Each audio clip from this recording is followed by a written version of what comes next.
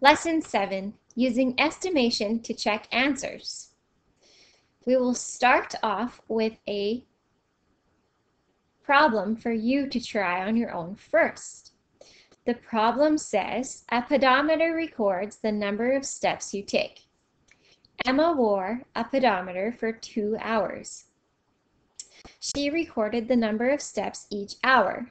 The first hour, Emma took 1,347 steps. The second hour, she took 948 steps. So there are 4 parts to this problem. What you need to do first is figure out which hour Emma took more steps in. Then you need to find the difference between the 2 steps. So you need to find out how many more steps Emma took in the hour that she took more in than in the one that she took less in. So you're going to find the exact answer in B. Then in C, you're going to estimate how many more steps she took. So you're going to find the exact answer and the estimate. Use a strategy that works for you. And then you're going to compare your estimate and the exact number. And you're going to see if your exact answer is reasonable. Now we'll talk about this in just a minute.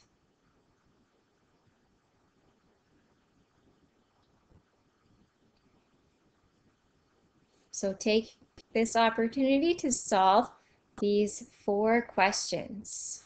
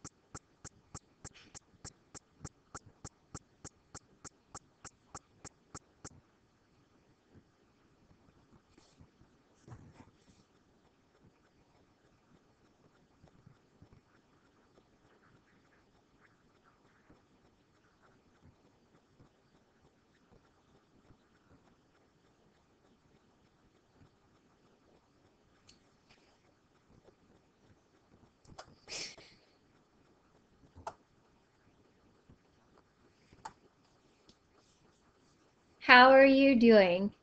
Did you get that the first hour she took more steps? And then, did you answer B like this, where you put the larger number on top, the smaller number on bottom, and solve? If so, then you are on the right track. Now, you may have had to remember how to borrow in this subtraction. So, remembering, if the top number is smaller than the bottom number, then you're going to have to borrow from the number to the left, the neighbor. So that neighbor bumps 1 number down. And then the first number puts a 1 in front of it. So now we can subtract 17 minus 8, which is 9. Then we go again. We've got 4 taking away from 3, but you can't do that because 3 is smaller than 4. So again, we're going to have to borrow from the 3 over here. Woo! So the 3 turns into a 2. This 3 turns into a 13. And now we can subtract 4 away from 13, which turns into 9 again.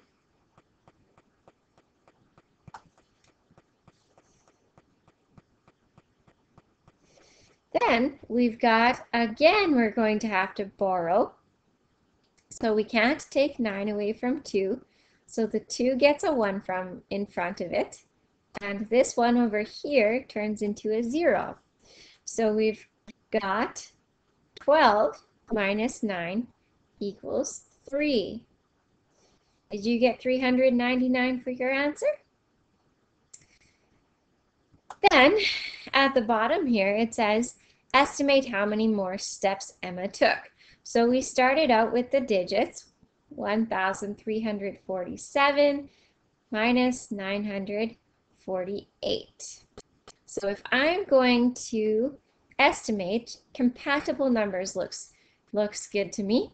I can bump this 47 into a 48 so that these are the same numbers. So I will go 1, 3, 4, 8 minus, and then 948 stays the same. Okay, and so these 48s will basically cancel each other out because 48 minus 48 is 0. And that leaves us with 13 minus 9, or 1,300 minus 900. So 13 minus 9 is 400.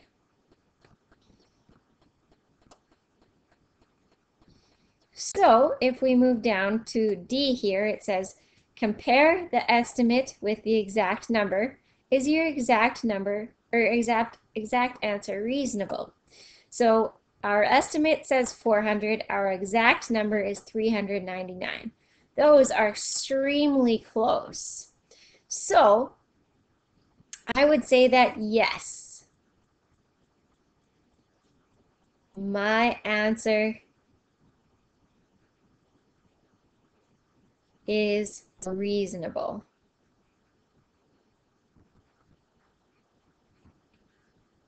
They're very, very close. So that's why they would match up. Okay, so hopefully you had enough time to write that down.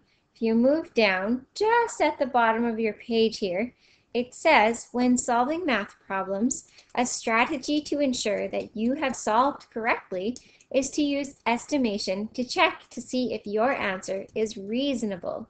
That is, does the answer you got make sense? That's why we're checking. So it's a logical thing. You want to know if your answer is correct. So if you turn your page, we're going to do another example similar to the one that we did on the front.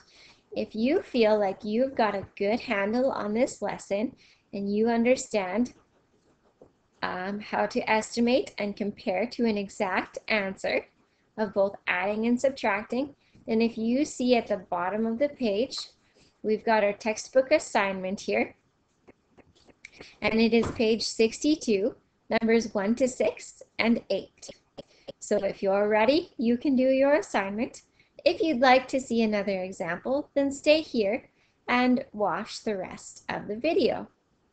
So our next example says, after solving, this is what you need to do. After solving, use estimation to check if your answers are reasonable. So this is the question. The students at Glenville Public School are raising money to build wells in Africa. The grade 5 class raised $3,432. The grade 6 class raised $2,180. So first we need to know how much did the two classes raise together. Now this is my key word right here, together, for knowing whether I add or subtract. If I want to know how much a number or how much something is together, that means that I need to add the two numbers together. So I'm going to put one number on top of the other and add it vertically. So we've got 3,432 coming from the grade 5s and 2,180 coming from the grade 6 class. So then we just go ahead and add the numbers together. So we start at the right. We've got 2 plus 0 is 2. We've got 8 plus 3 is 11. We've got 1 plus 4 plus 1. So 1 plus 4 is 5. 5 plus 1 is 6. And 3 plus 2 is 5. So this is the answer that I got, 5,612. So that would be in money.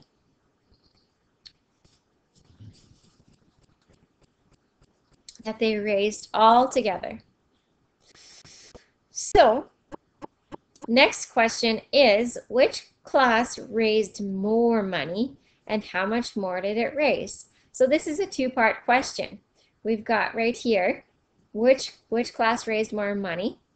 And then we've got right here, how much more money did it raise? So to answer the first question, we need to go up and look at our problem. So grade 5 raised 3,432. Grade 6 raised 2,180. So I look at this 2,000 here and this 3,000 here.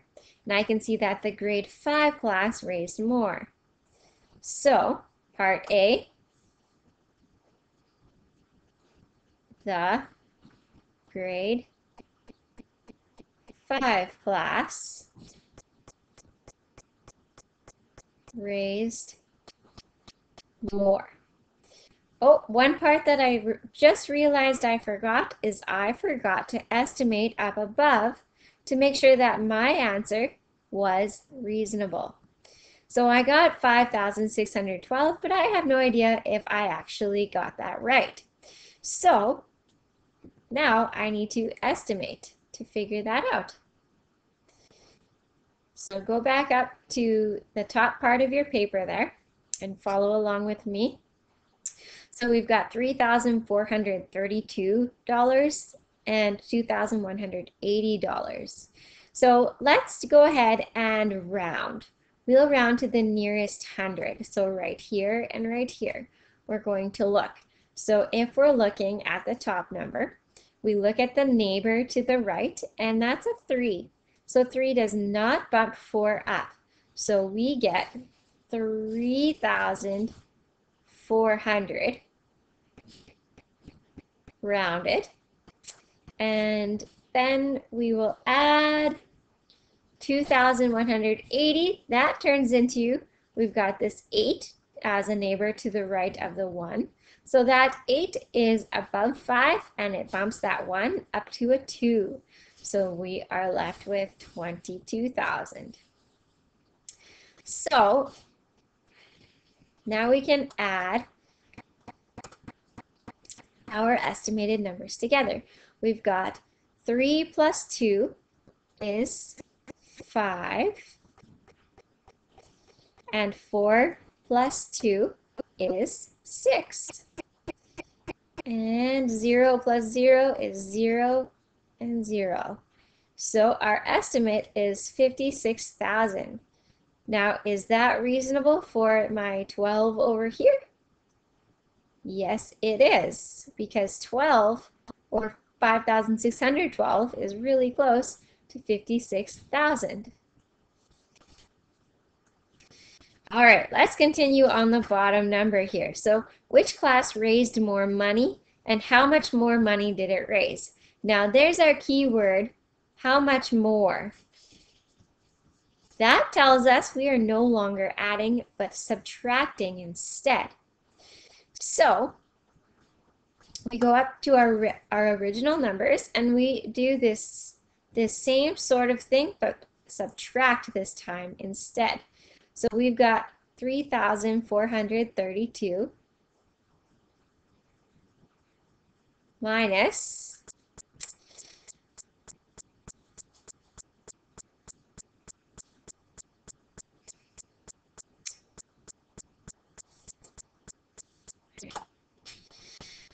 all right, sorry about that. My mouse was not cooperating. So 3,432 subtract 2,180.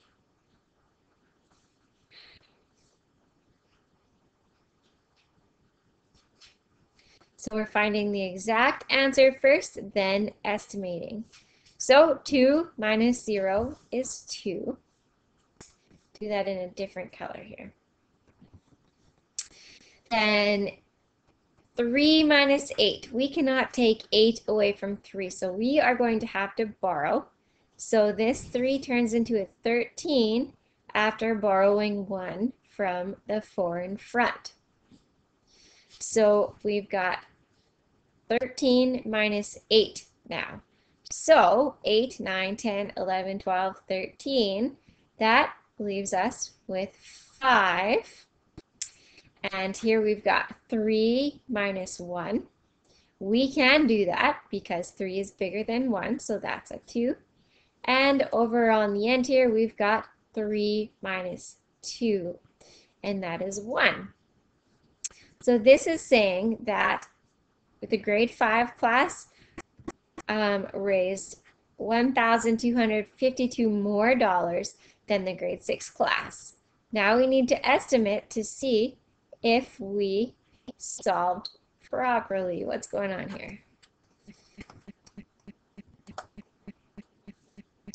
So we look at our original number, and I can still see it here. It says 3,432 and 2,180. So it looks like if I round again to the nearest hundred, which is what I did up here. So I could use these same numbers as for this, I'm just subtracting. So the top number turned into 3,400 after rounding, just as we did above. And the bottom number, remember the 8 bumped its neighbor up to 2, so that turns into 22,000. And then we subtract. So 0 minus 0 is 0. Another 0 minus 0 is 0. Nothing's lining up. Then we've got 4 minus 2. Oh, and we don't need to borrow, actually. So 4 minus 2 equals 2, and 3 minus 2 equals 1. So my estimate is 1,200 or 1,200, and my actual is 1,252. So yes, it does check out. Now, if this number over here was something like 1,680 or something for my actual, and my estimate was 1,200, that means that I went wrong somewhere. So if that happens where your number does not seem reasonable, then you need to check. First, double check your estimate, make sure you did that properly.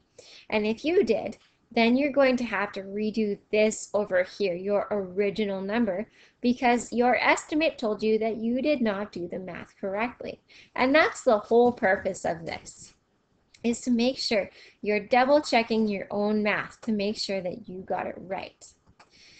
So you can go back to your desk now, and you may begin the assignment if you have not done so already.